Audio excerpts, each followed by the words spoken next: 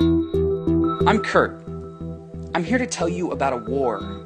It's a war for your attention.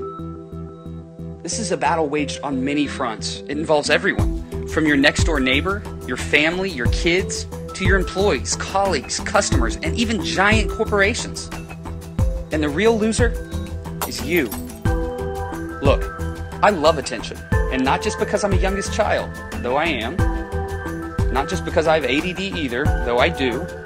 I love to study attention because there is nothing more important. You see, the problem is far bigger than you think. We are far more distracted than most of us realize. We're distracted at home, on the road, at work, and it's costing all of us an unbelievable amount of money. So pay attention. You really can't afford not to. What is the single most powerful and effective way to drastically improve performance at work? And I don't just mean your performance. What will directly benefit your entire organization in higher productivity, employee engagement, and savings on the bottom line?